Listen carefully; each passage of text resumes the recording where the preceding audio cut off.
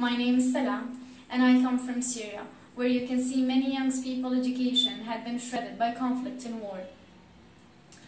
I learned the hard way that it's time for a change. I myself missed many days in school because of fighting, and that only made me value my education even more.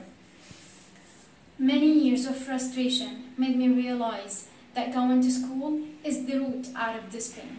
My friends and I can learn our way through social injustice and teach ourselves tolerance and forgiveness. I'm not blind to the fact that sometimes schools make things worse, sowing division between people rather than unity and leaving so many behind.